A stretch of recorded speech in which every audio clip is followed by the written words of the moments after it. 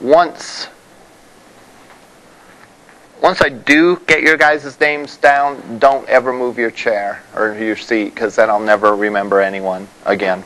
All right. Devon Brooks or Devin? Dorina? Janet? David? Michael?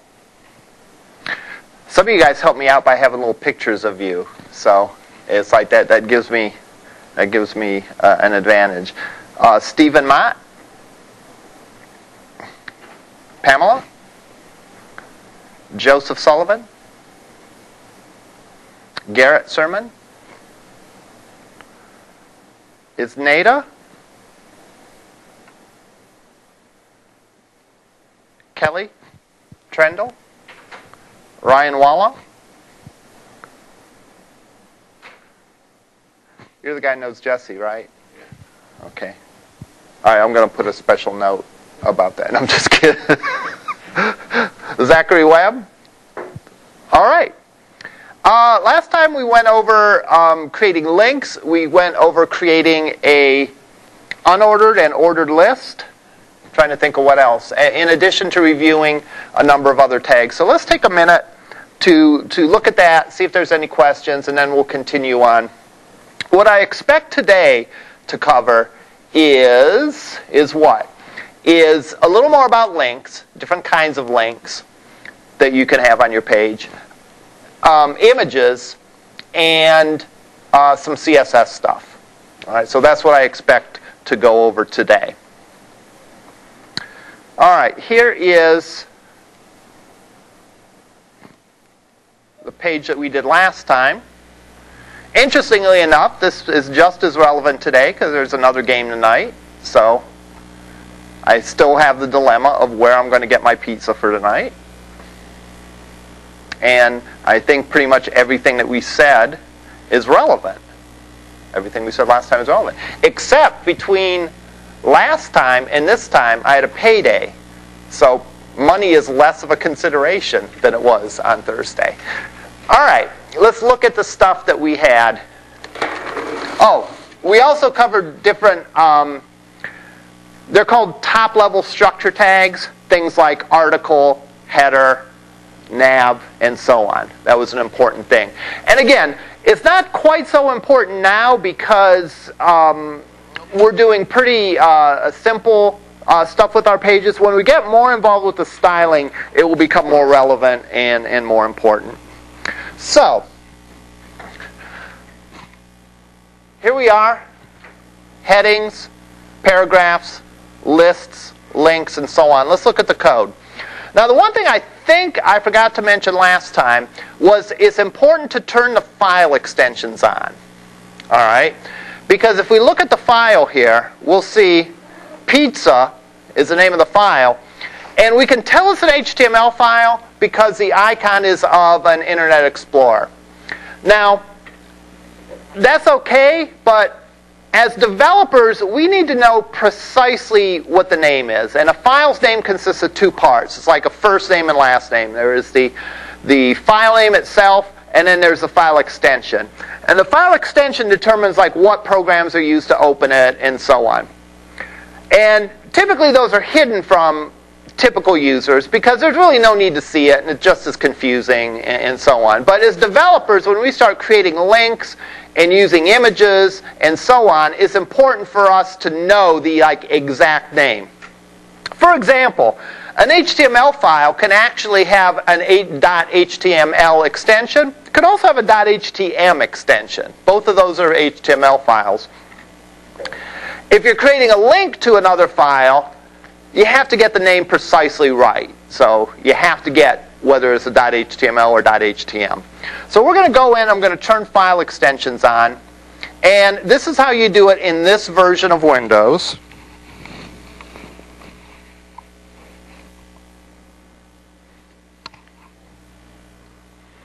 Under Organize, Folder and Search Properties, View, and I check this off. I uncheck this where it says Hide Extensions for Known File Types.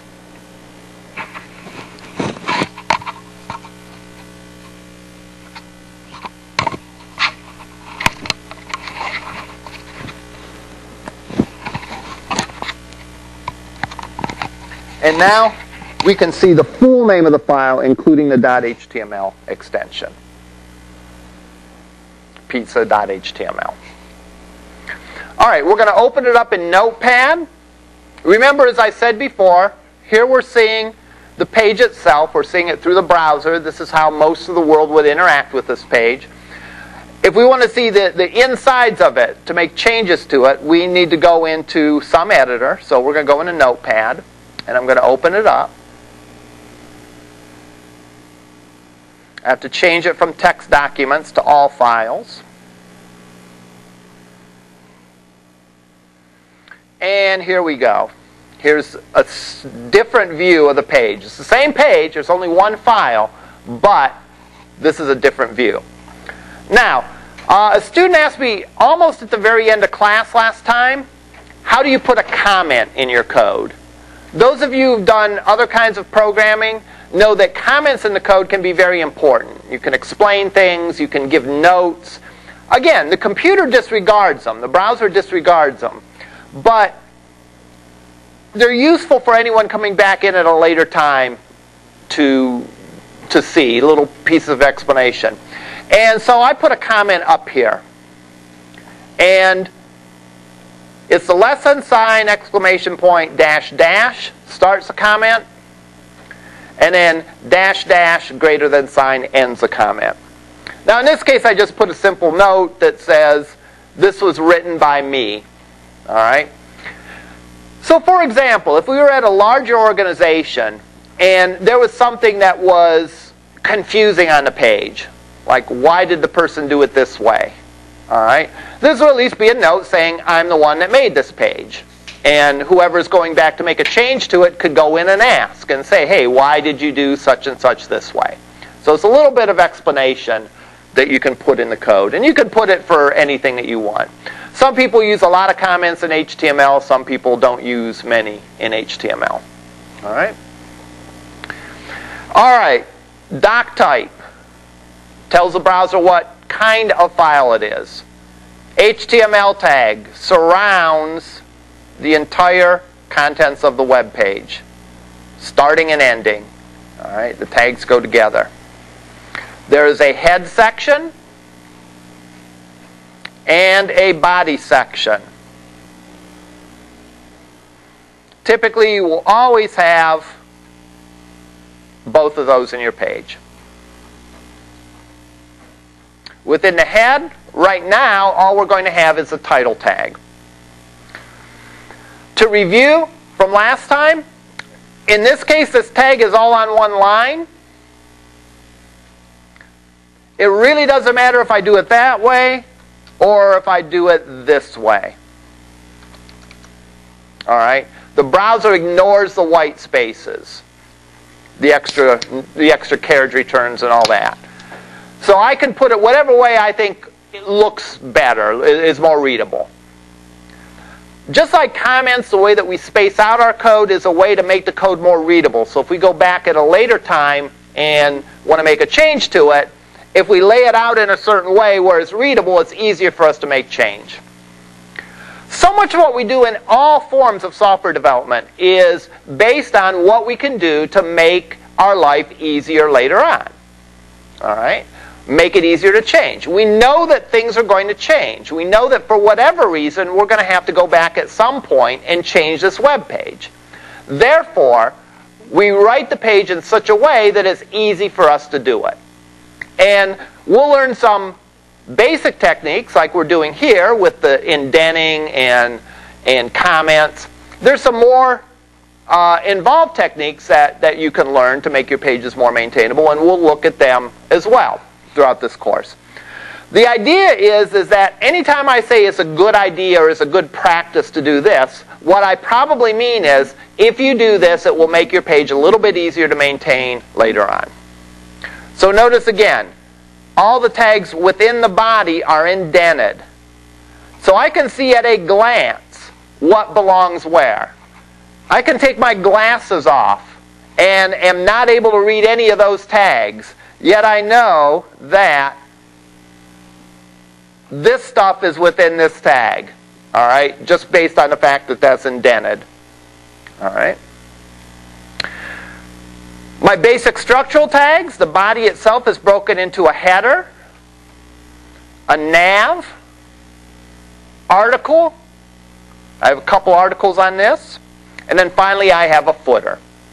Now you may or may not have all of those on any given page. All right.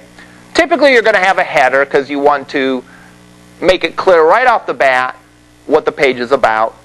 Typically you're going to have a navigation, especially if the page is part of a website where there's multiple pages. Article, you may or may not have. You may have articles, or you may have sections. You may have asides. All right, all of these are things that you can have, and they're just pieces of your content. And then finally, typically you're going to have a footer where you put things like copyright and so on. We looked at links last time, and we looked at two kinds of links. One was a link to another page out on the web, a page that we did not create. And the syntax for that is this. We have our starting tag, A. We then have an attribute, href equals. And then we have the name of the web page that we want to link to. And we start with http://. That indicates to the browser, hey, this is out on some other web server. This isn't part of my website. This is on someone else's website. We have the text of the link, and then we finally have the end tag. Remember, links are tags that typically have attributes with them. Many tags can have attributes. And what attributes are additional pieces of information. All right? It's not enough to say that I have a link to another page. What's the other page that I'm linking to? There's literally billions of pages out there on the web. Well, which one of those am I linking to? I need to specify. I'm linking to this one. And that's the additional piece of information that you get in the href. That says, okay, I have a link, but it's not a link to Google or Yahoo or Pizza Hut or whatever. It's a link to oldtownpizzahouse.com. All right?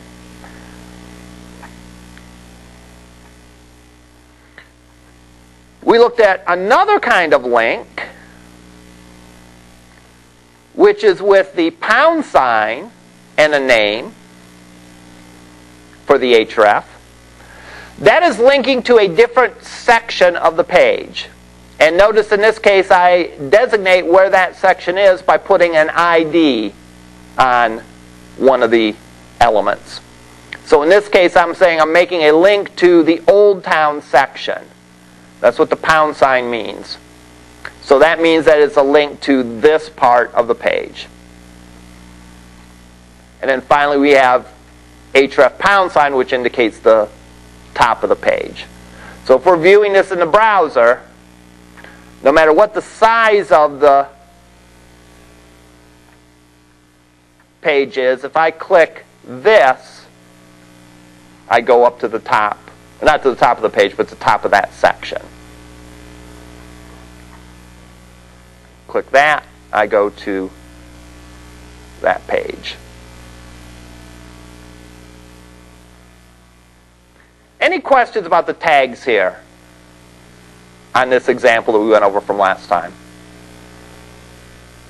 This is pretty much a review of what we went over.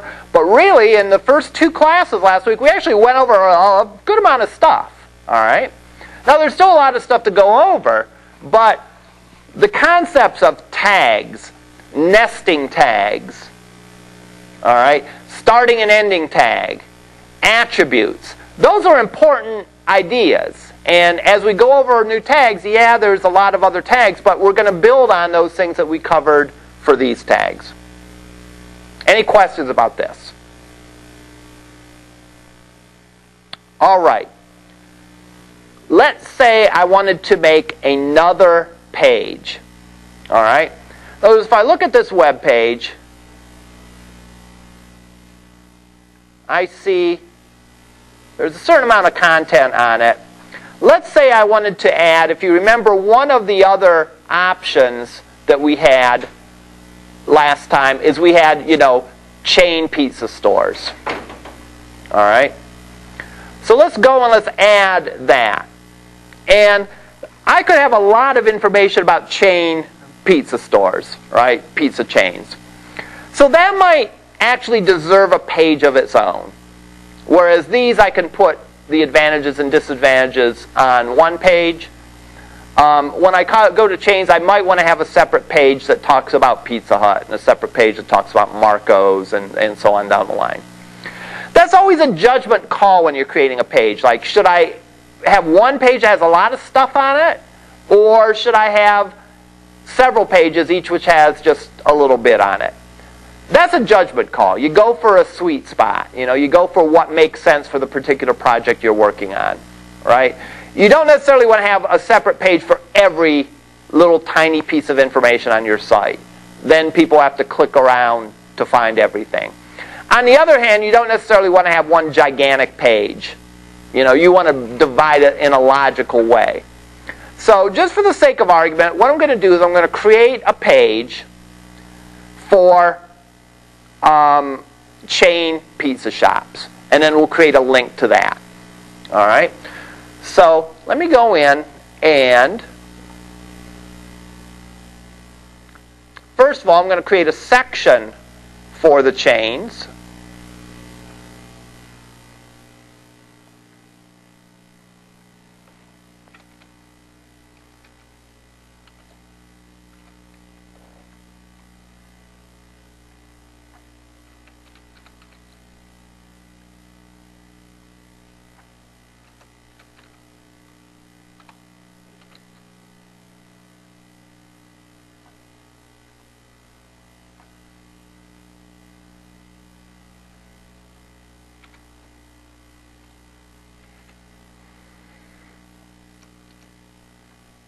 I may then have a list of pros and cons for chains in general.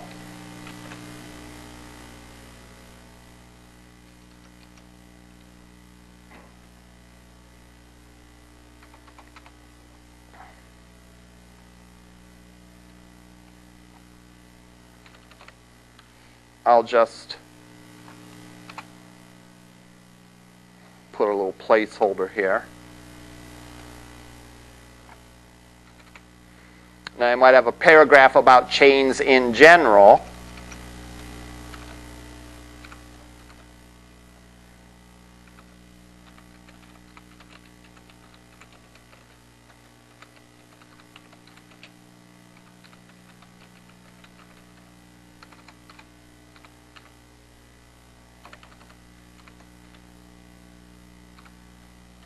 All right. And then I might want to have a separate page for a list of the most popular chains. All right. So let me go. I'm going to save this. Then I'm going to click Save As. And I'm going to save this as chain. So I'm going to save a copy of this page as chain.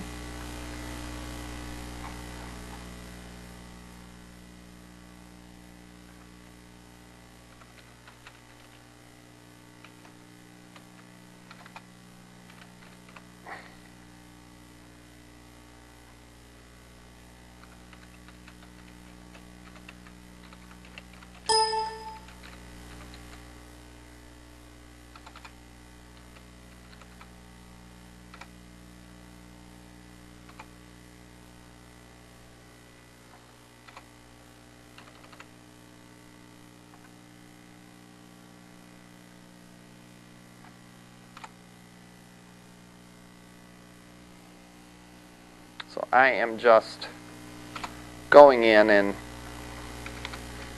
maybe I'll have a list of the national chains. Why do I want to say change? Chains.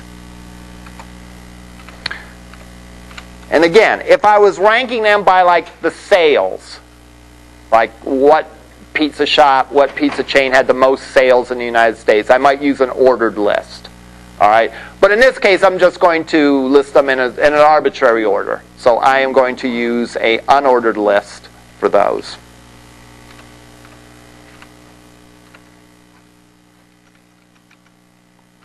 And I'll just put 2 or 3 in here.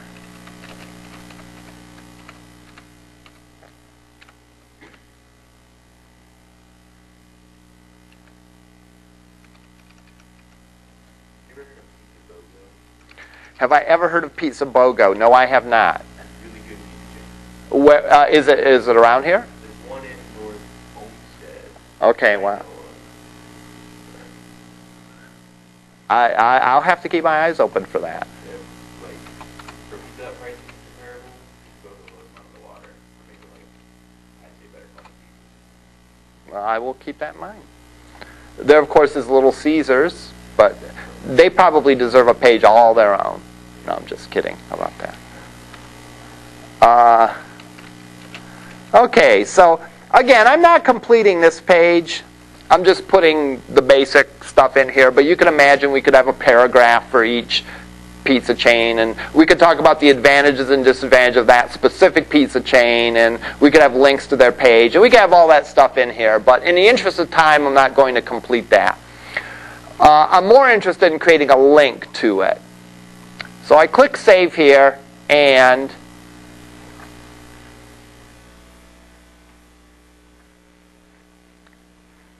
here's the page. If I double-click on it, I get it, and there's my page. That, again, I'm not going to fill it out with content, but you can imagine that. Now I want to link these two pages together. All right? I want to link this page and this page together. So I can click from one and just go to the other. All right?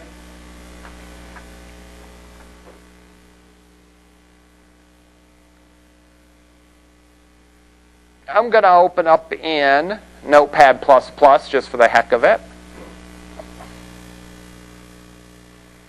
Some people like to use this. What you can do with Notepad++ is you can expand or hide the contents of a tag. So for example, if I click on this little minus side, it sort of compresses that title tag, and I don't have to look at the details for it. If I hit the plus, it expands it then. All right. So this is still just a plain old text editor. It's just like Notepad, but there's some additional features in it. All right, I want to create a link for this. So I'm going to go here, and I'm going to say,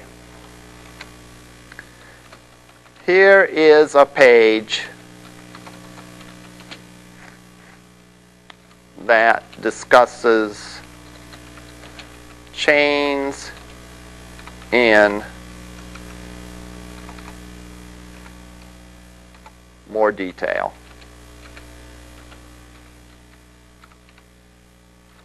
Now, I'm going to make this the text of my link.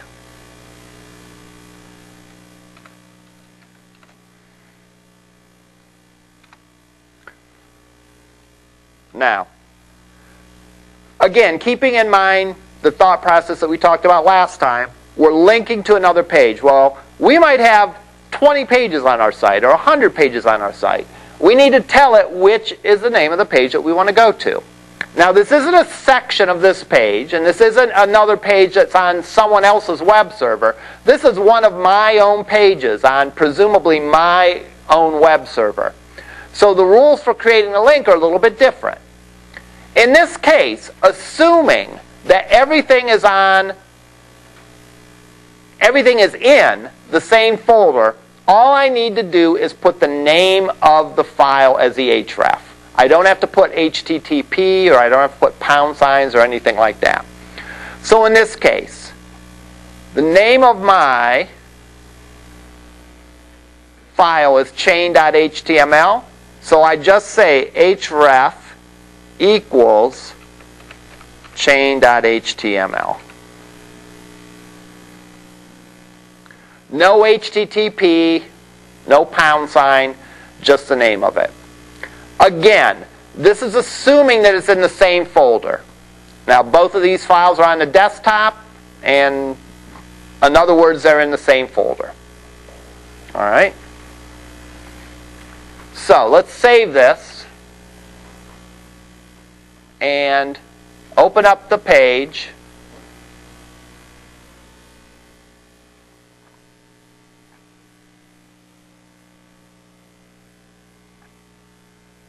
Notice that's underlined. And it's magenta because we've already opened up that page. So the browser knows we've already opened up that page. But if I click on it, it takes me over to that page. Now to get the navigation to kind of come full circle, I want to have a link on this page that takes me back to my main page. All right. So I will go into the chain page, edit it with Notepad,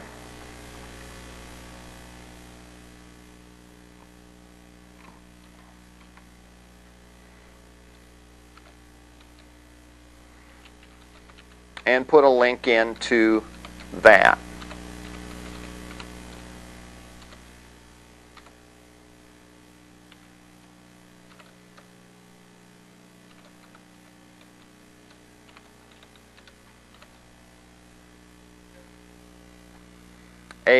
Href equals the name of the page, home, and then /a.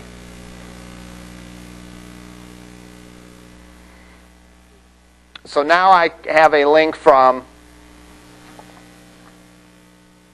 my home page to the page about chain pizzas, and then I have a link back home. All right? Yes? So if they're not in the same location, does it not work? Good question.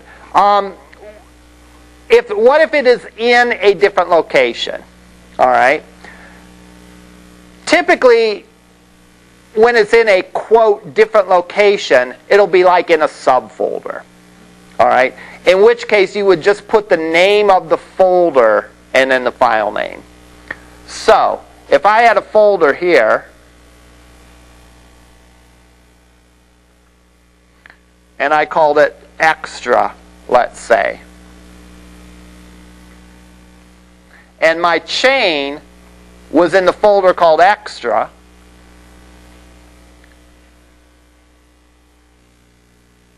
if I wanted to create a link to it, I'd have to put the folder name, like that. Extra / and then the name of it. Now the link back, I would do ... We'll cover this more in detail later on. All right? But if any of you have had like the operating systems class, CISS216, and you've talked about folders and ... means go up a folder, and the folder name means to go down to that folder. It's the same sort of syntax. All right? But to answer your question directly, yeah, you put the path to it. For the first examples, I like to keep it simple and just keep everything in the same folder.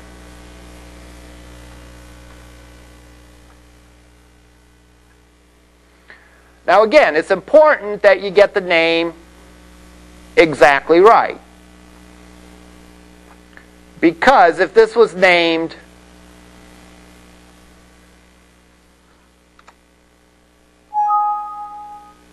chain.html, it still looks like a web page. If I were to go and turn the file extensions off,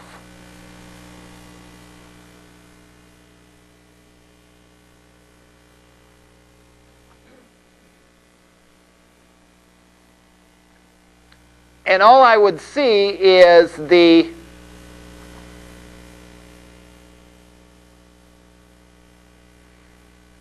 first part of the name, I would click on pizza, open it up. If I went to this link, I get an error. All right? Why do I get an error? This page can't be displayed. Well, because my link is looking for chain.html, and my file is chain.htm. Now, with the file extensions turned off, I can't see the full file name, so I don't know what the problem is. All right? And it looks like I created the link correctly because the file name is chain. I can't see the full extension, though, to know that it has HTML instead of HTML. So it's very important to go in and make sure your file extensions are turned on and are not hidden. Then I can see, oh, the name is actually .htm, not .html.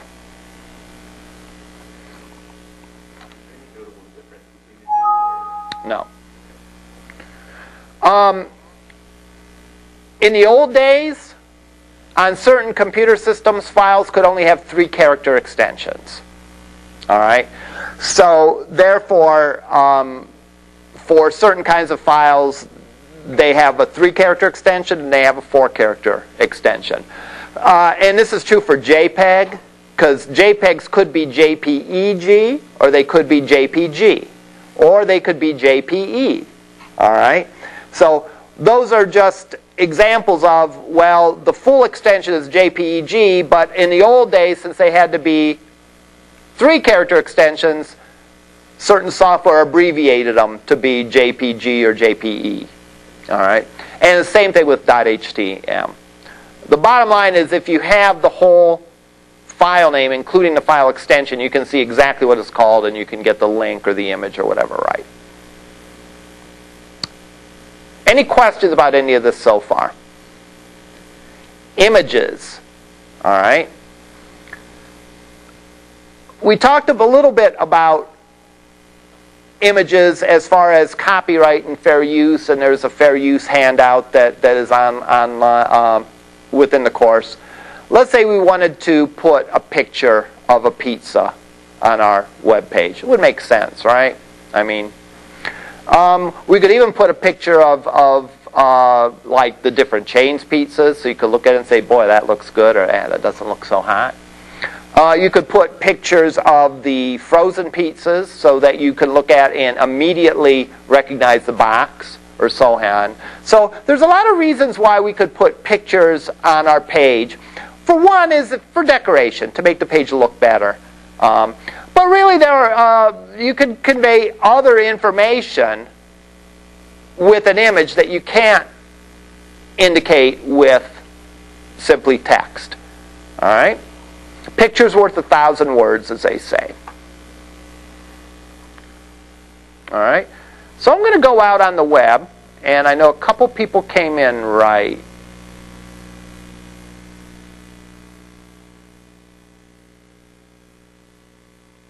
Yes. And what's your name?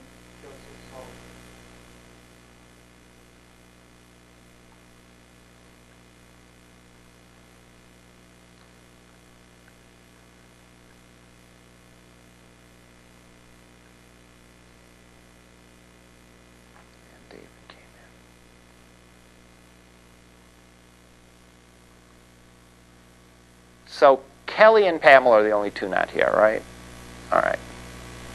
Let's go and let's look for images. So I'll do a search for pizza. And I'll click on images. And oh boy. This wasn't a good idea. Oh, look at all these beautiful. Oh, a heart-shaped pizza. How nice. And again, here's where a case of, yeah, a picture of pizzas would be good just because it would make the page look nicer. But you could also convey information. For example, I don't know how clear you can see, but this is like one of them giant deep dish pizzas. Wow. You can see that, and you can see really the difference between that and, say, a thin crust pizza. So you could look at it and say, oh, wow, I didn't know they made them that thick. Where could I get one of those? Oh, that looks like a Pizzeria Uno pizza, and so on. One like a controller. Wow. Oh, my God, look at this one. It's like a giant pizza skyscraper. At any rate, I'm just going to pick an image here. All right? Now remember, when we use an image like this, because this is not our image, we have to cite the source for it. Just as if you were writing a term paper and you were quoting someone or using a diagram or whatever. So I'm going to pick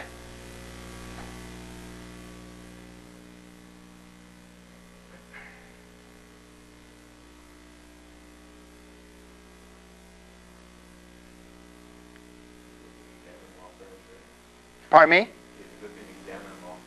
Yeah, I do. I want to avoid picking one from an unsavory site.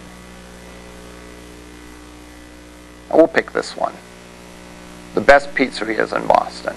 So I'm going to view image. And I'm going to right mouse on the image and save image as. And I'm going to save it on my desktop.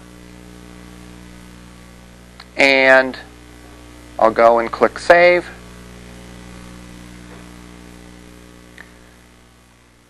And that image comes from this page. All right. So I'm going to remember that because just like if I was writing a term paper, I have to put a citation saying that I got this picture from this place.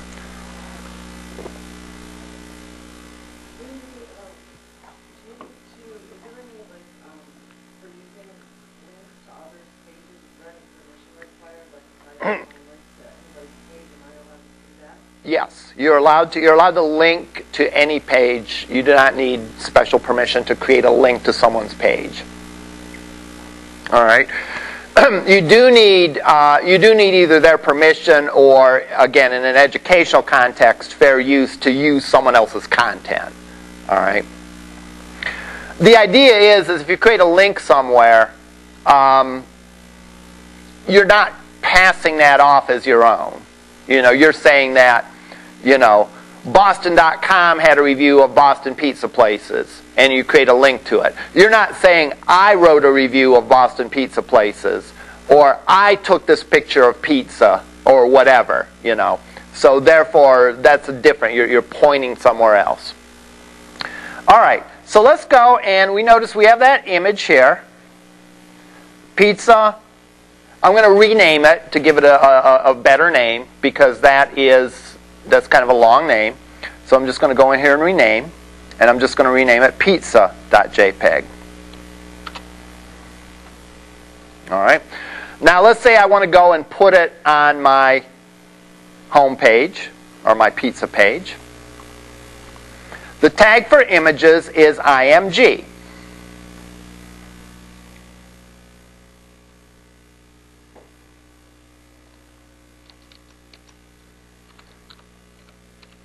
Now, just like with a link, I have to give more information because on my website I could have a lot of images. Do I want to show the image of a cheese pizza here, or a thick crust, or a thin crust, or whatever? I have to specify specifically the name of the image I want to show. And again, remember, the way that we indicate additional information about a tag is through what's an attribute. So with links, we had the href attribute. That was the name of the page that we wanted to link to. With images, we have the src attribute. And then we put in quotes the name of the page.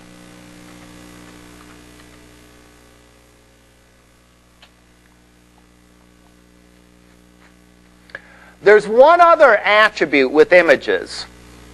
And I'll just bring it up now, and we'll go over this in a lot more detail later on. But there is an alt attribute, ALT. And an alt attribute is alternative text. And its main purpose is if someone is visually impaired and they're accessing your page through a screen reader. All right? There's software that narrates the screen to people. All right? Obviously, it can't describe the image, but you can supply some text that at least tells a person that is accessing this page via a screen reader what the image is of, so that they at least have a sense of what the image is. So I can say a picture of a pizza. Now again, that certainly doesn't replace the experience of seeing the pizza, but it at least gives the visually impaired user an idea of what that image is. So now let's go and look at it.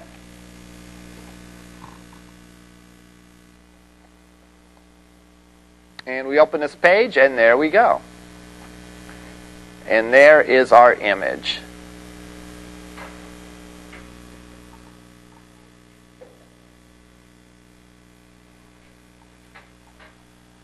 All right.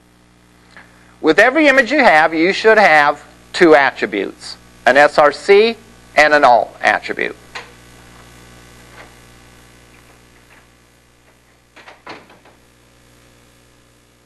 All right. The SRC says what the name of the file is. The alt attribute says a description of what the image is. JPG or JPEGs are one kind of image file. What are some other kind of image files? PNG and GIF, GIF or GIF, depending on how you pronounce it. That would depend on the browser. You can count on browsers supporting those three formats that we just said, JPEG, GIF, and PNG. They have their own distinct advantages and disadvantages. All right? JPEGs and PNG are typically used for photographs. All right? GIFs are often used for like line drawings, like logos. You know, if I was doing a logo for my organization and it was like a little drawing of a guy in a chef's hat with a pizza in his hand, and it was like a drawing more than a photo of that, then a GIF might be good for that. GIFs and PNGs support transparency. So I can have portions of an image transparent if I use those formats. And that can come in handy. Whereas JPEGs do not support transparency. Now this isn't a class in image manipulation. It's not a multimedia class. But you should be aware of some aspects of images. And every web developer should know some basics of manipulating and editing images.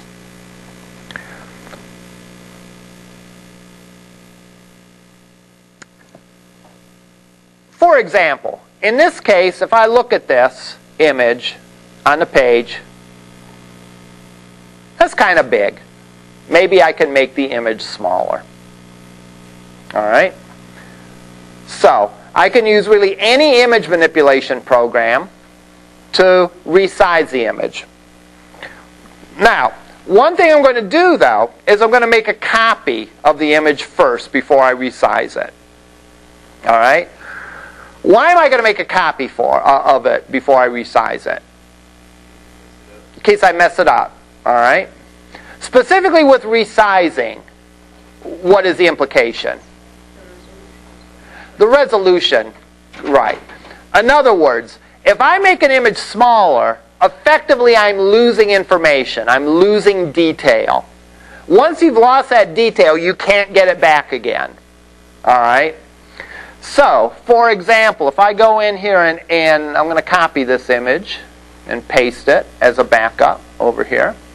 If I go in and I edit this image, and it's opening up good old Microsoft Paint, all right, if I go and resize this, which is where? Here? Yeah, resize. And I make it 10% of its original size.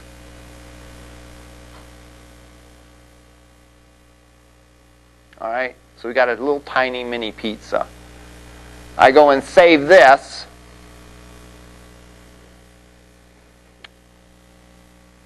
View the page again. I go, oh shoot, that's way too small. Let me make it bigger. If I go in here and say, well, let me resize this.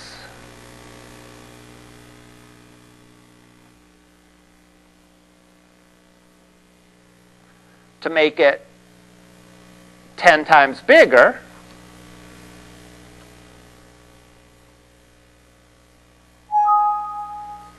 Okay. 5 times bigger. You can probably see on the projector that it's blurry. All right. And in fact, if I go in and make it again, see, I'm determined. I'm going to make it 10 times bigger. If I make it 5 times bigger, I'm going to make that 2 times bigger. So there. You'll notice that, again, it might not be obvious with the projector, but you can see on the monitor that that's very blurry. The other thing that you might not see is this area looks all white here, But there's actually like artifacts of the resizing. If I look at it on the monitor, actually there is like some green areas here, very light green pixels and very light like magenta pixels and all that. Simply because of the loss of information when you resize it and make it smaller.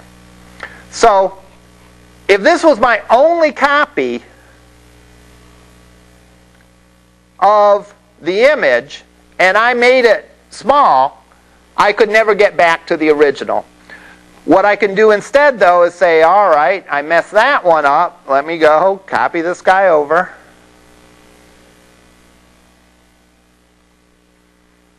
Rename it. Now I'm going to go in and edit this guy. And instead of making, now notice this, the original is very sharp, and you can, again, probably even see on the screen. You definitely can see on the monitor. And instead of making it 1/10 as big, I'm going to make it maybe 1/4 as big. Save it. And I'm back in business now. All right. So that's your first rule. Always have the original highest resolution of the photograph saved somewhere.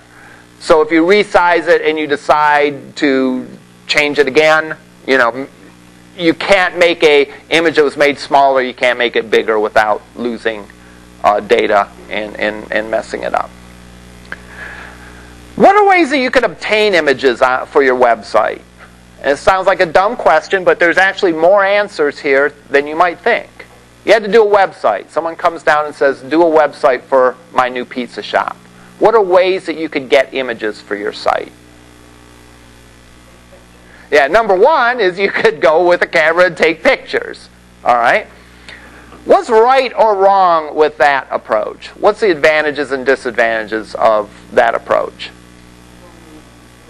Right. Number one, there's no copyright issues if you take the picture. All right. Number two, you get it for free if you take the picture, if you're doing it for your own pizza place. You know, it doesn't cost you anything other than, well, if you already have the camera. All right. Another advantage, what would another advantage be? You're an awesome photographer. All right. Okay. You can do it yourself and not rely on anyone else. That's definitely true. You can get the exact picture that you want. So, for example, they will be seeing your pizza, not a Totino's pizza that you got the image from somewhere else. So, in other words, if there's something special about your pizza that you want to showcase, all right, you can do that if you take the picture yourself, because you can go bake a pizza, put it down, snap a picture of it. All right, so there's no question. You don't say, well, here's a generic picture of a pizza. This is my pizza. This is what you're going to get if you come into my pizza place, and that's an advantage. You can get better content. Specifically, you can get the exact picture that you want.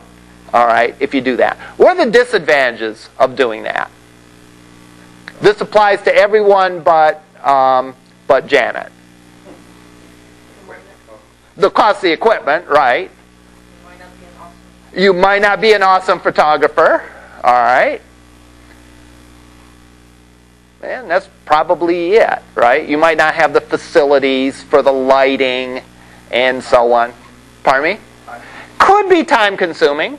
Could be something that like, hey, to sound like Dr. McCoy on Star Trek. I'm a pizza baker, not a photographer, right? You know, and so you might not want to spend the time doing that. So what are your other options? Well, again, the problem with Google is if you're doing this for this class, that's acceptable. However, if you're doing it for a commercial enterprise, that probably isn't allowed. And we'll come to the probably part later. Go to a stock photo website. All right. What are stock photos? Well, let's Google stock photos.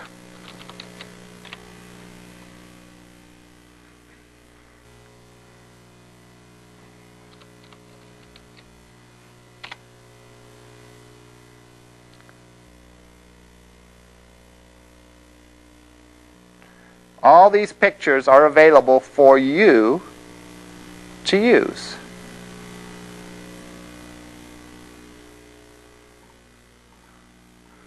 So let's say you don't really make any kind of exotic specialty pizzas. There's a good chance your pepperoni pizza is going to look a lot like this, right? So you could go and do that. Now, you go and you pay for it. These are royalty-free. What does royalty-free mean? You don't owe the original artist any money based on how many times you use it. So in other words, if I were to print a flyer or a brochure, they wouldn't get paid a certain amount of money for that. Or if I made a book and put it on there, they wouldn't get paid a certain amount of money per each copy of the book. It was just one flat amount, and you pay it. Now, what are the advantages of this? The advantage of this is you still get a professional photograph. Or at least you can pick the exact one that you want, and you will pick one that looks good. All right? It doesn't take you much time just going in and finding it and selecting it and so on. So it's not like as much time as it would take someone for lining up a shot and getting the lighting just right and so on. It's not going to be exactly what you want. I might have to settle. I might have to say, well, gee, our pizza doesn't look exactly like that, but, hey, that's close enough, And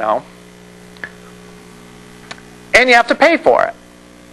All right? So those are the disadvantages of using that.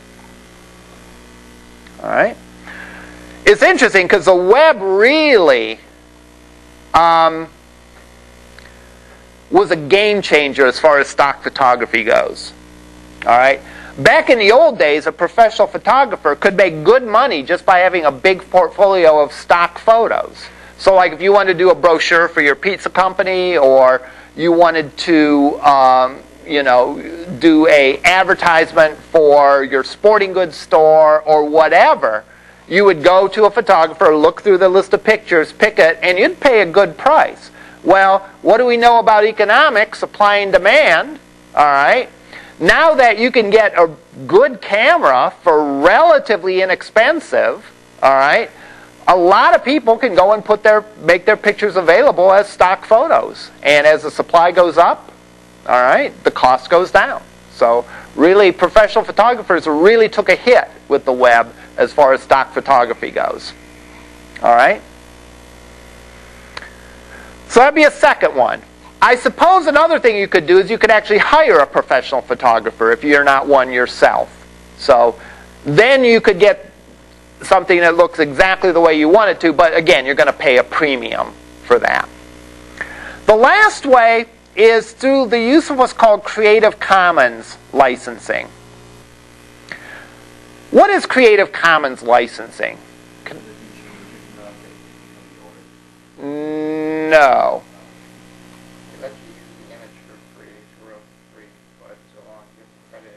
Yeah. Yeah, exactly. Creative Commons is where people that make creative work, and it's audio, video, images, any sort of creative work, put their stuff out there and say, look, you can use it, but you have to give me credit, and you have certain restrictions. All right? One restriction might be that you can use it if you're a nonprofit organization, but you can't use it if you're a for-profit business. So that might be one restriction. So if I was doing a charity fundraiser and we had a pizza sale, I might be able to use a photo for free, but if I was opening up a pizza parlor, I would not be able to use it. All right? Another restriction might be I can use it, but I can't alter it.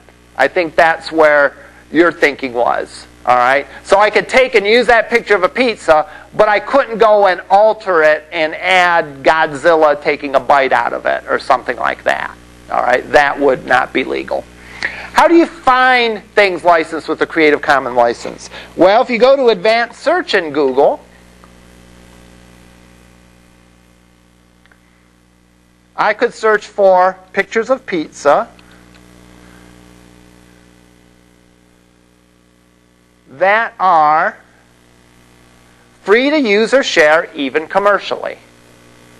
So the pictures I find when I do this search are pictures that I could use even if I was running a business, as long as I give credit. And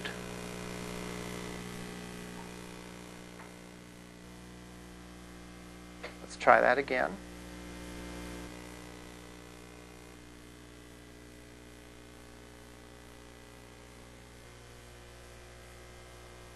These apparently are licensed under Creative Commons, so I could use these even commercially. All right. I would still have to give credit, but the other thing you can do is many photo services. For example, Flickr. You can go in and I didn't want to do that. Within Flickr is a image sharing site. So I could look for pictures of pizza. And then I could go into the advanced search.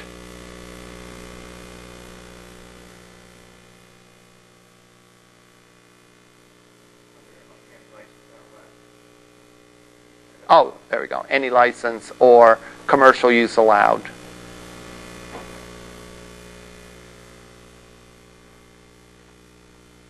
Now again, with this you're going to, it's absolutely free, but you get what you pay for, right? Notice that there is a wide range of quality here. This isn't a particularly good image of a pizza, but it's free. Some of these aren't so bad. All right. Why would a creative person license their work to be used by Creative Commons? Get their name out, right? If you get your, if people see that it's used, maybe you'll be hired for a paying gig. What's another reason that you might do it?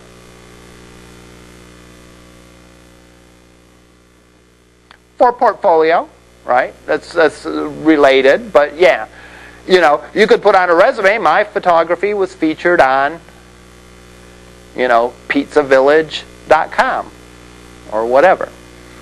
Another thing is that you could, by restricting the license, I could say that nonprofits could use it. So if I wanted to do work that, hey, if you're a charity, you can use my images. That way, I feel like I'm doing some good. I'm making my images available to nonprofit organizations, and and those folks, I'll let them have it for free.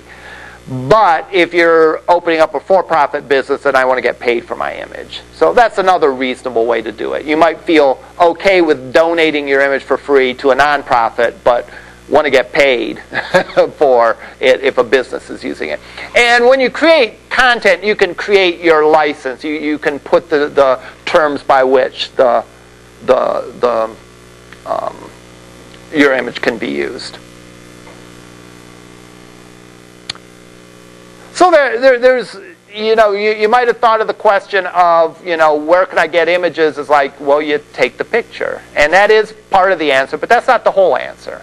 And it's important as you're going in and thinking of creating a website, all right?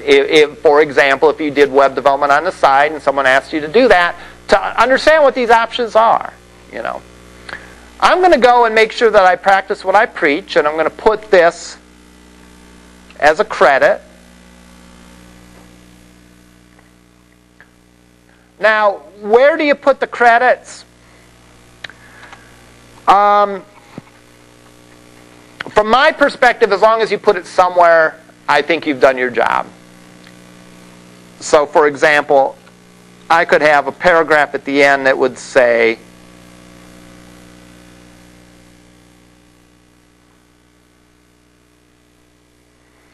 image of pizza from. And if you do that, I think you've done your obligation. Doesn't even really need to be a link, in my opinion, as long as you cite it. You could also have maybe a page a separate page that says, here's my credits. You know, images of pizzas from such and such site, images of calzones from such and such site, and so on down the line.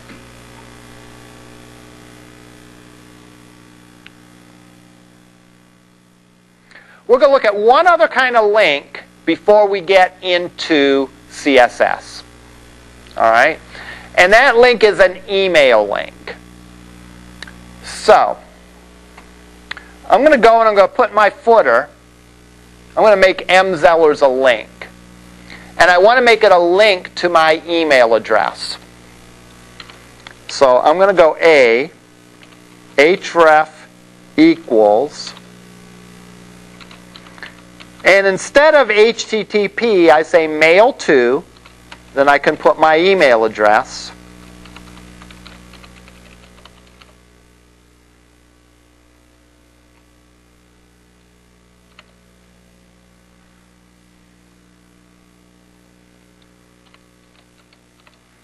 And when I do that, then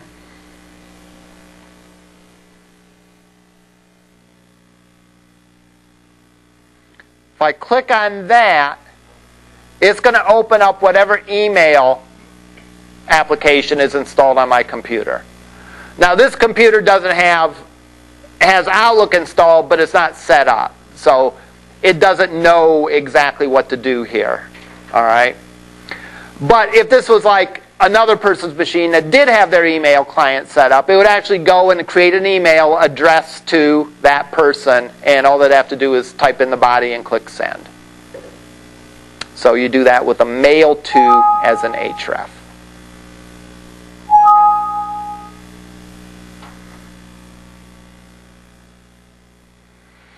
All right. I like to do things a little bit out of order. I think in the textbook, one of the chapters early on is about formatting text. Well, we're not going to talk about that today. We'll come back and we'll hit some of the highlights of it probably next time. But it's kind of a boring chapter, so I try to put it off as long as I can. All right, and instead we're going to talk about fun stuff. All right. Keep in mind when I use the word fun, I'm talking about my version of fun, not anyone else's version of fun. So your mileage may vary. But we're going to start talking about CSS. And CSS is where you can control the appearance of your web page. You'll be able to control every aspect of the appearance of your web page, virtually every aspect. All right? So what kind of font? You can control that with CSS. How big are the letters? You can control that with CSS.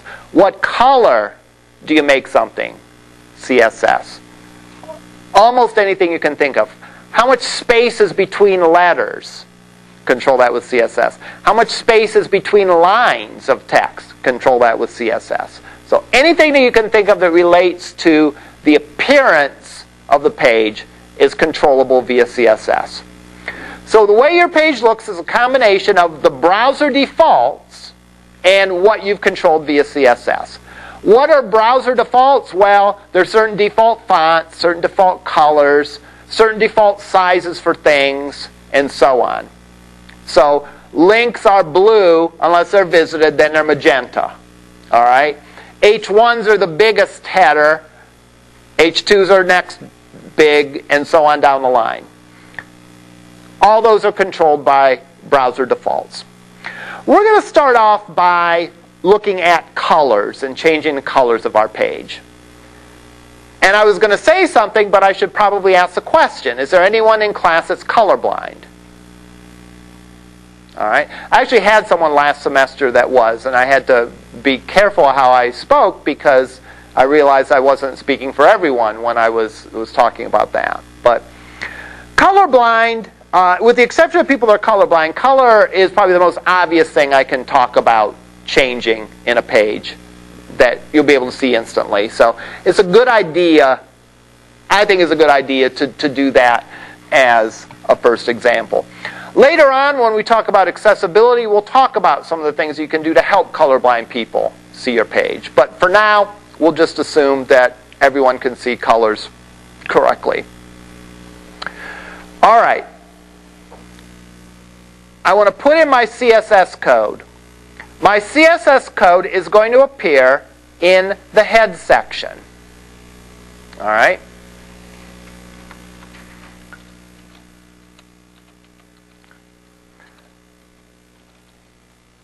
My CSS code is put within a style tag. Now I can do this a couple different ways, but this is the easiest, most straightforward way to start, so that's what I'll do. The style tag tells the browser, hey, you're no longer in HTML land. You're in CSS land. So any code between the start and end style tag is not HTML code, but it is CSS code. All right? CSS is a set of rules that get applied to your page. The rules have two parts.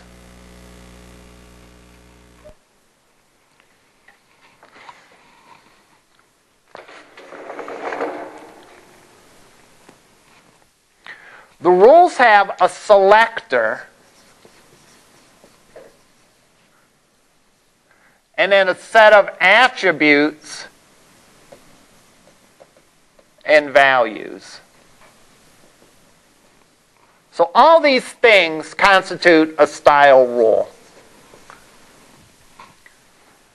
So we're going to start out and we're going to see an example of a style rule that has a selector, has attributes and values. And we're going to go over the most simple, most basic examples first, but know that each of these can get more complicated. The selector can get complicated. The attributes and values can get more complicated. All right? The selector identifies what on the page the rule applies to. So, for example, if I say H1, and then I have some stuff here, that means that every H1 on the page, this rule applies to. It doesn't apply to H2s, it doesn't apply to H3s, it doesn't apply to paragraphs, links, whatever. This defines what tags on the page get the rule. This are the attributes that are going to get applied to those H1s. So if I say background yellow,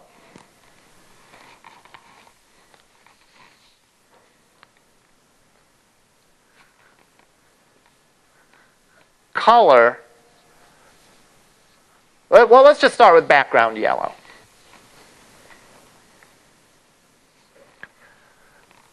That's saying that the background of H1s is going to be set to yellow. All right. This style rule, the specific style rule, only addresses H1s. Doesn't apply to anything else on the page. It does apply to every H1 on the page. Every H1 on the page, going to make the background color of it yellow. All right? Selector, attribute, what characteristic of the element am I changing? I'm changing its background color. What am I changing it to? Yellow. Colon, semicolon. The name of the attribute, colon. The value of the attribute, semicolon. All right. Let's actually go and make this change. And then we will go from there.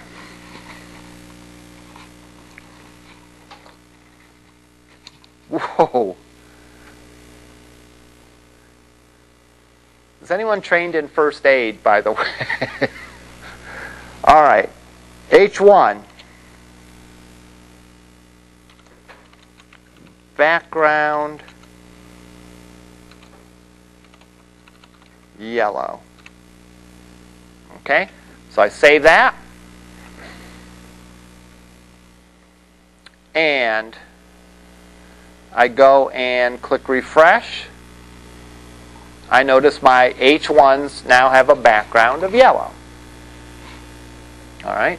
Didn't change anything else but H1s, and it changed all of them. Now, later on, you know, the question that I always get asked is, what if I don't want to change every single H1? We'll cover that later on. But for right now, we're going to deal with the most simple selectors, and that is by changing every tag of a certain tag name to have certain attributes. The background color is the color behind the text, of course. If I want to change the color of the text itself, that is simply color. And I can make it blue if I want.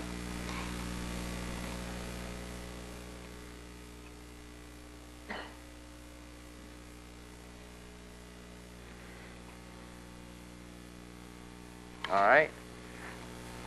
Probably can see that that is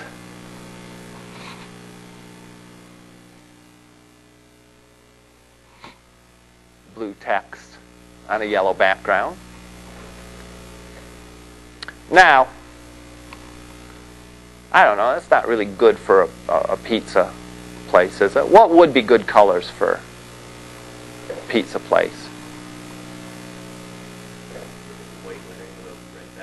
Yeah, I was going to say, do we have any Italian folks in here? What are the colors of the flag of Italy? They are red, white, and green, I think. All right.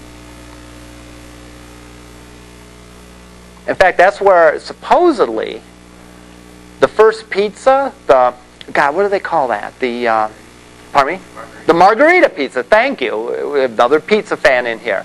Is supposedly that made that way because it matches the colors of the Italian flag. The white mozzarella cheese, the green basil, and red tomatoes or tomato sauce. So let's go and let us change the color of some things, and let's make the background of H1's red and the color white. All right. I'm going to then make the H2 background green, color white. Now, it's a different selector, H2, so different things on the page get this rule. Now notice how I've put these on separate lines. It doesn't matter. I can do this if I want. All right? Or I can do this if I think that that is more readable.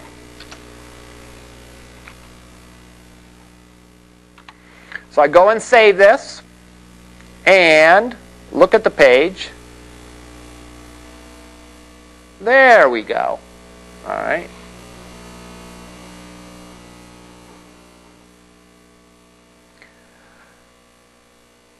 Now, notice what this has done. And again, we talked a little bit about web design. And we talked about how web design is not just about making your page look pretty, but about adding functionality and adding clarity to your page. We've done two things by adding these colors to the page. Number one, we've made it look like a pizza place. We've given it the colors of the Italian flag, so the red, white, and green that evokes a certain feeling, all right, for this. But we've also, by putting these out there, helped structure the page. Now we can see this is sort of the header section. This is a section, this is a section, and so on. All right? So we've helped our reader mentally organize the page. All right? One book I read on web design said one way to look at a design, and I kind of talked about this before, take your glasses off or blur your eyes, but look at it. And I can see at a glance where the sections of the page are, even if I can't read the words. So we're using color not just to make it look good. That's a goal, right? We want to evoke a mood, right? But we also use color to add clarity, add structure to the way the page is. All right? So we're not just going to put color in here just to make it look nice. All right? One thing to keep in mind too is with CSS we're going to learn how to make every single tag on the page a different color. Does that mean that you want to do that? No. All right? You want to carefully use it in such a way where it's meaningful. All right? If everything on the page looks the same, but there's a couple things that are a different color, those stand out. All right? The page still is essentially mostly a white background with black font on it. But we have a few things that are different. Those stand out. If every single thing on the page was a different color, those things would no longer stand out. Those things would get lost in the shuffle. All right? So you want to use colors discreetly. You don't want to use 10 colors. Maybe you want to use 3 colors in addition to maybe, white and black you sort of get for free, as well as any grays. Those are neutrals. They don't really count. But like as far as colors that stand out, a couple of them, 2 or 3 of them. Don't want overkill of them. The same thing can be said for fonts. The same thing can be said for almost anything. Discrete use of them is good. That makes things stand out. That provides focus. Overkill just makes it a big mess where nothing stands out.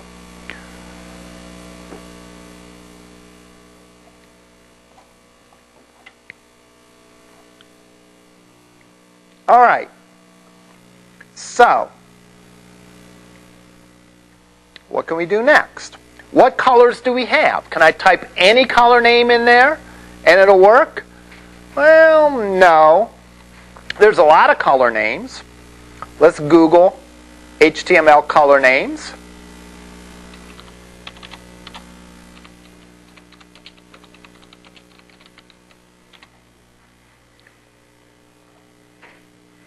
And I can see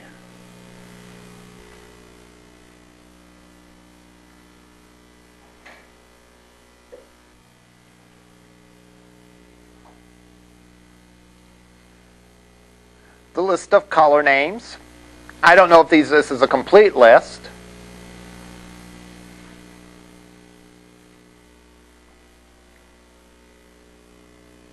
Actually, let me find another page. Here we go.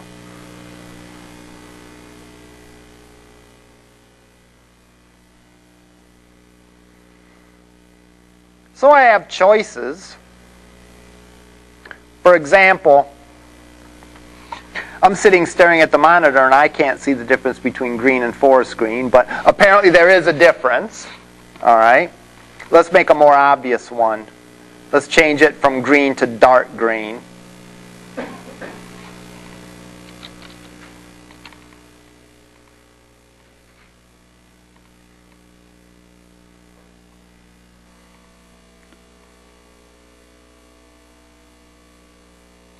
I made that a little bit darker.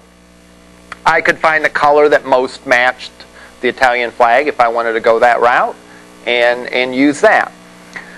So you have a whole list of names for colors that you can use. And there's a lot of them. But there's definitely a finite one. All right?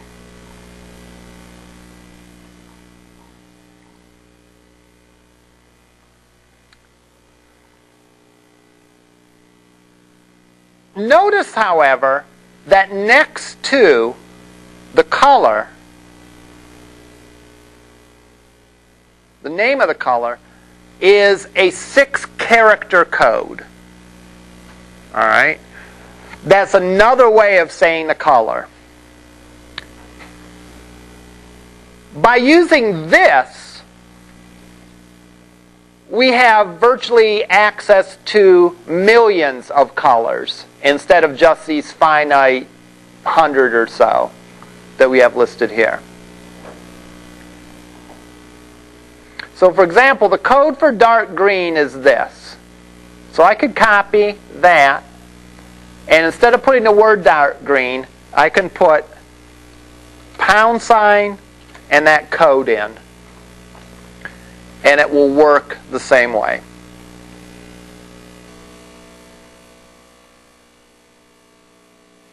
This doesn't look any different. Now, I'm going to explain how that code works. All right? The good thing, though, is that these color codes are like gravity. All right? Doesn't matter whether you understand how it works or not. It still works.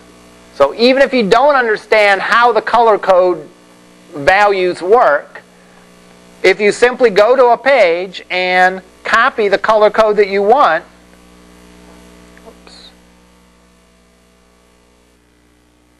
it'll work, even if you don't understand how it works. All right.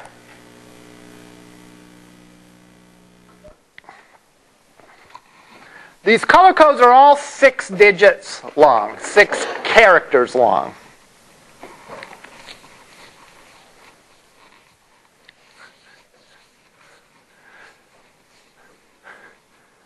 Back when they first started making big, giant TVs, they were projecting TVs, right? They would have 3 sources of light, and they'd project 3 images. One of those images was in red, one of them was green, and one of them was blue. All right?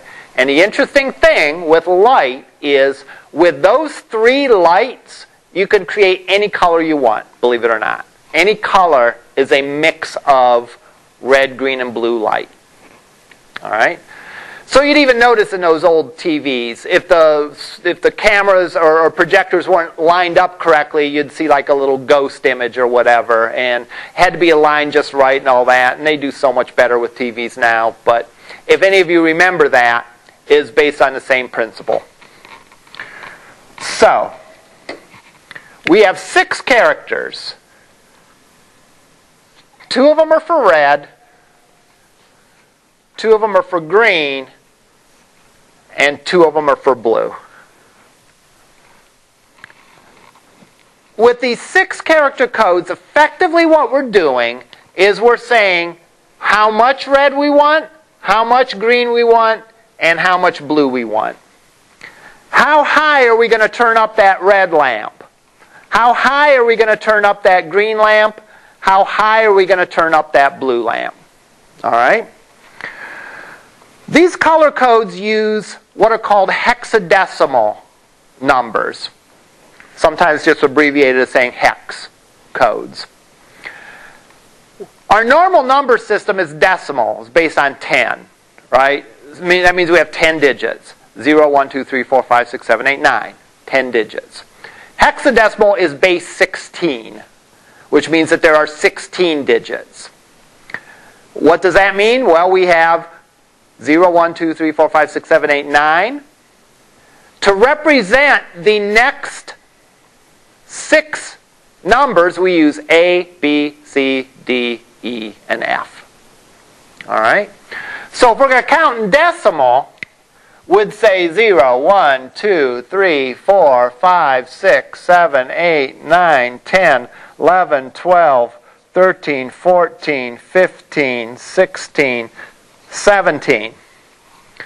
If we're counting in hex, we would say 0, 1, 2, 3, 4, 5, 6, 7, 8, 9, A, B, C, D, E, F. What's after F? 1, 0.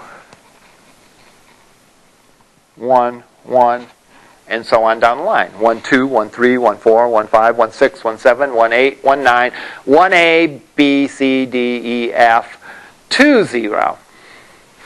So in decimals, the highest two-digit number we can have is 99. So in decimals, a two-digit number can go anywhere from 00 to 99. In hex, it can go from 00 to FF. FF is the light turned on full blast. 00 is the light turned off completely. So, first two are red, green, and blue. What would this color be?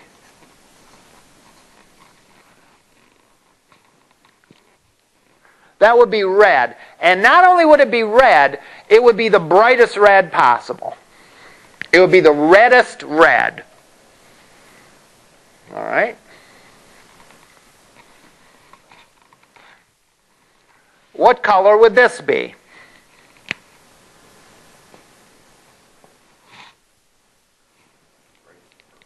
It would be purple. It would be a bright purple. It would be a purple where the red and blue are balanced. All right?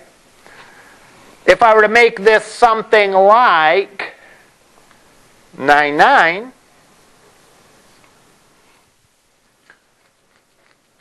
describe the difference between this purple and the previous purple.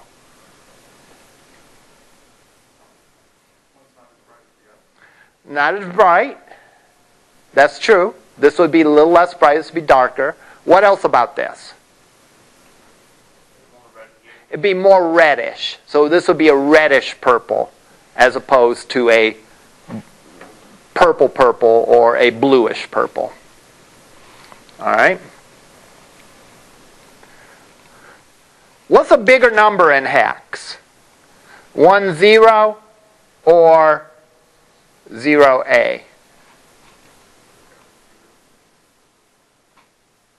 Which one? 1, 0 is a bigger number. Why? Which one's a bigger number? How do you tell? Just like you'd tell with regular numbers. You'd compare the furthermost position. 1 is bigger than 0, so this one's bigger. What about like AF versus FA? Well, F is bigger than A, so this one would be higher. Again, the good news about this is that even if you don't understand how it works, it still works. So go to a color chart, just copy the code, and you're in business. I do think it's beneficial to sort of have an idea how these work. Let's play around with this a little bit. And keep in mind in my example, sometimes I use ugly colors on purpose just because they're obvious. Just because you can see at a glance that. So let's go in and let's play with the color of the H1. So, right now it's set as red. So it looks like that. If I go in and change this to # FF 0000,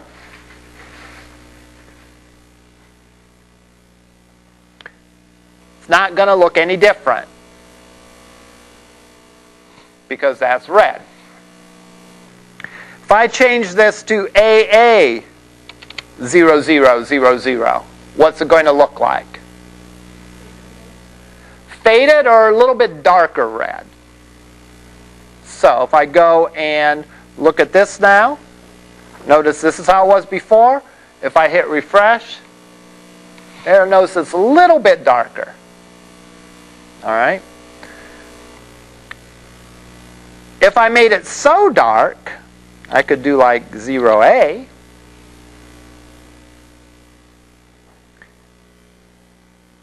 It's going to be red, but it's going to be close to black. All right? Because I've turned the red way, way down. In fact, if I do that on this monitor, even on the monitor looking at this, it looks black. But it is slightly red. All right, let's make it a little bit bigger. Let's make it 20.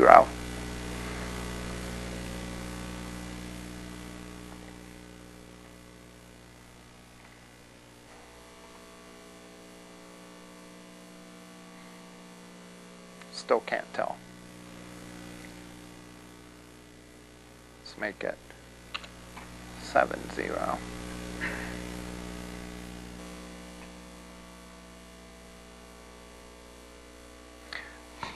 There on the screen, looking at it, I can just start to tell it's turning red, all right, as opposed to black. What would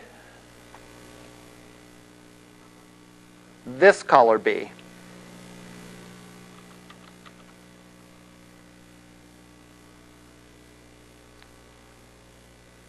Equal amounts of red, green, and blue. Brown, good guess.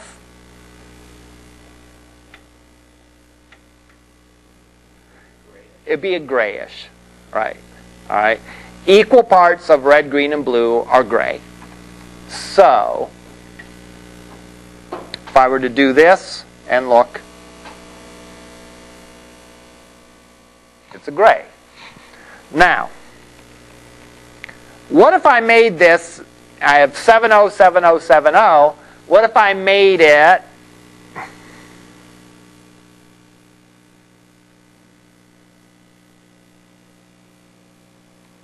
AA, AA, AA? Still be gray, right? Because it's equal parts red, green, and blue. How would it compare to the gray that I had before? It'd be a lighter gray. It'd be closer to white. All right?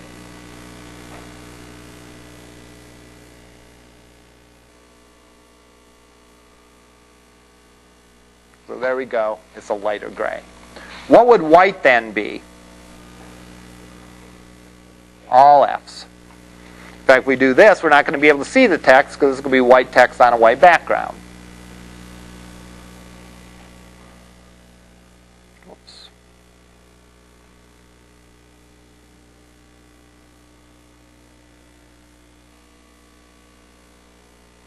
All right. It's there, but it's white text on a white background. What would black then be? Would be all zeros.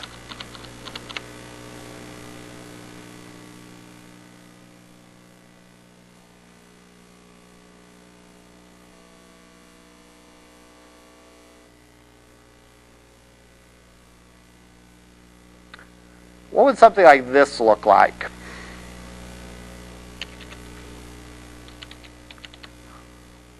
FFAAAA.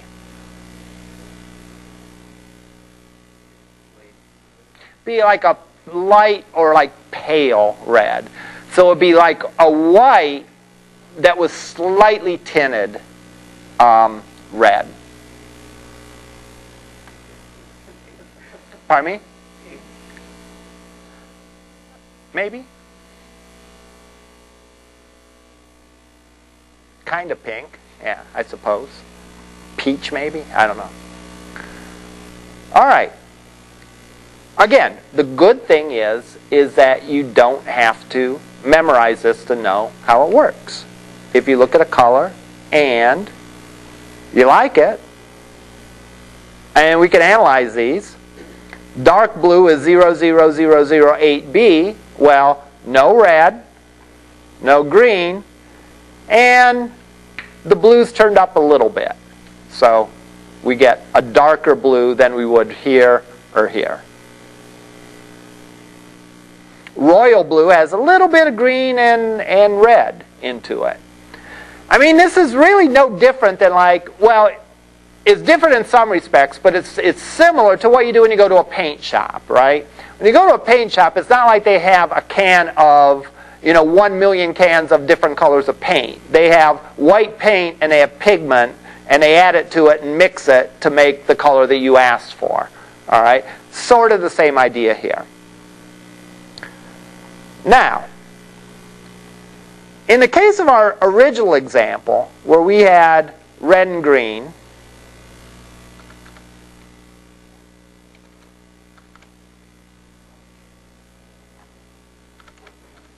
it's pretty clear that those are the colors that we want to work together because they have a specific meaning. They evoke Italy and Italian things. All right? The question then becomes, how do you know what colors go together in other cases? All right? You probably know some people that, maybe the way they dress.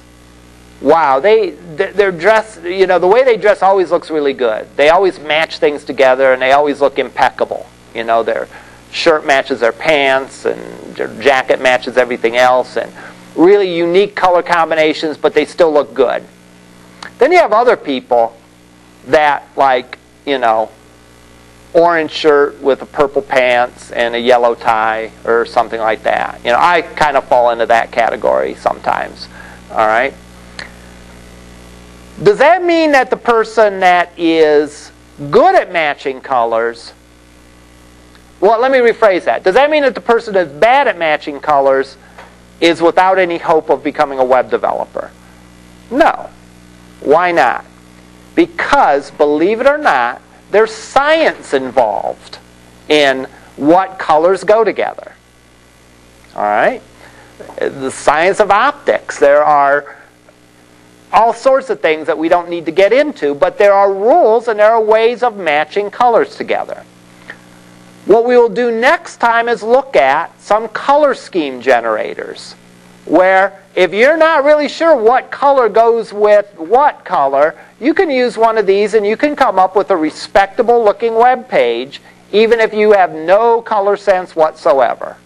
All right? You can make sure that the colors do go together and do match. All right? So that's where we will begin next time, is looking at color scheme generators, where we're going to look at taking and making good combinations of colors, not just one or two colors. All right, we'll see you over in lab.